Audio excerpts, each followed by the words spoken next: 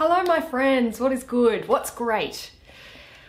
I've had a beautiful day, a day off working, and haven't really done much other than drink 3 coffees. It's a little buzzing. I hope you guys have done at least one thing, which is amazing, fun, great. We are up to a third of the way through Act 4, Scene 1 of The Merchant of Venice. Duke of Venice, you are welcome. Take your place. Are you acquainted with the difference that holds this present question in the court? Portia, I am informed thoroughly of the cause. Which is the merchant here, and which the Jew? Duke of Venice. Antonio and old Shylock. Both stand forth. Portia, is your name Shylock? Shylock. Shylock is my name. Portia, of a strange nature is the suit you follow, yet in such rule that the Venetian law cannot impugn you as you do proceed. You stand within his danger, do you not? Antonio, aye, so he says. Portia, do you confess the bond? Antonio, I do. Portia, then must the Jew be merciful? Shylock, on what compulsion must I? Tell me that. Portia, the quality of mercy is not strained. It droppeth as the gentle rain from heaven upon the place beneath. It is twice blessed, it blesseth him that gives and him that takes. 'Tis mightiest in the mightiest. It becomes the throned monarch better than his crown. His sceptre shows the force of temporal power, the attribute to awe and majesty, wherein doth sit the dread and fear of kings. But mercy is above this sceptred sway. It is enthroned in the hearts of kings. It is an attribute to God himself. And earthly power doth then show likest gods, when mercy seasons justice. Therefore, Jew, though justice be thy plea, consider this, that in the course of justice, none of us should see salvation. We do pray for mercy, and that same prayer doth teach us all to render the deeds of mercy. I have spoken thus much to mitigate the justice of thy plea, which if thou follow, this strict court of Venice must needs give sentence against the merchant there. Shylock, my deeds upon my head, I crave the law, the penalty and forfeit of my bond. Portia, is he not able to discharge the money? Bassanio, yes, here, I tender it for him in the court. Yea, thrice the sum. If that will not suffice, I will be bound to pay it 10 times o'er on forfeit of my hands, my head, my heart. If this will not suffice, it must appear that malice bears down truth. And I beseech you, rest once the law to your authority, to do a great right, do a little wrong, and curb this cruel devil of his will. Portia, it must not be. There is no power in Venice can alter a decree established. 'Twill be recorded for a precedent, and many an error by the same example will rush into the state. It cannot be. Shylock, a Daniel come to judgment.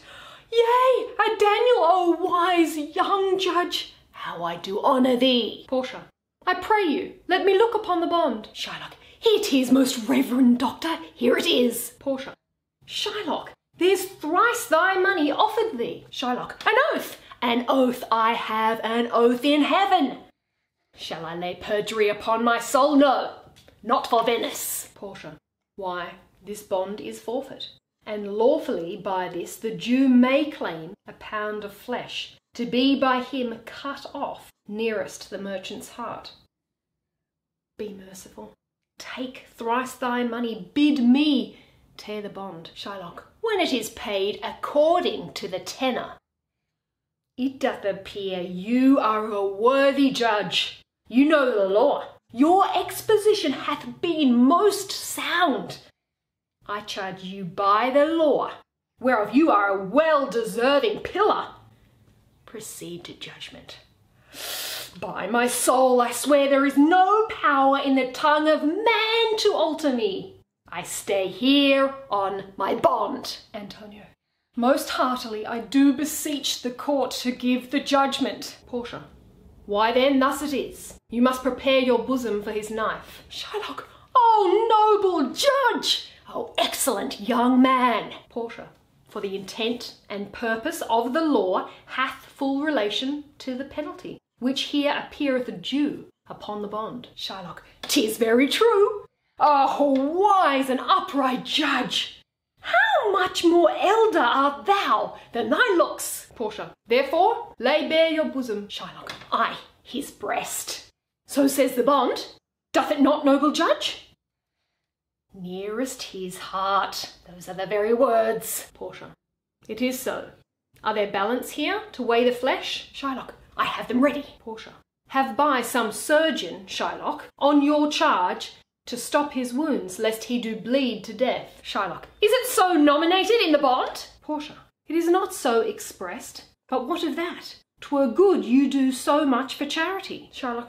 I cannot find it. 'Tis not in the bond. Portia. You merchant. Have you anything to say? Antonio. But little. I am armed and well prepared. Give me your hand, Bassanio. Fare you well. Grieve not that I am fallen to this for you, for herein fortune shows herself more kind than is her custom. It is still her use to let the wretched man outlive his wealth, to view with hollow eye and wrinkled brow an age of poverty, from which lingering penance of such a misery doth she cut me off. Commend me to your honourable wife. Tell her the process of Antonio's end. Say how I loved you. Speak me fair in death. And when the tale is told, bid her be judge, whether Bassanio had not once a love.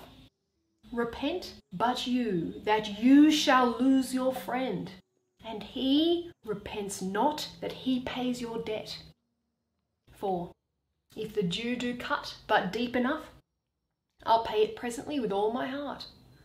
Bassanio. Antonio, I am married to a wife which is as dear to me as life itself.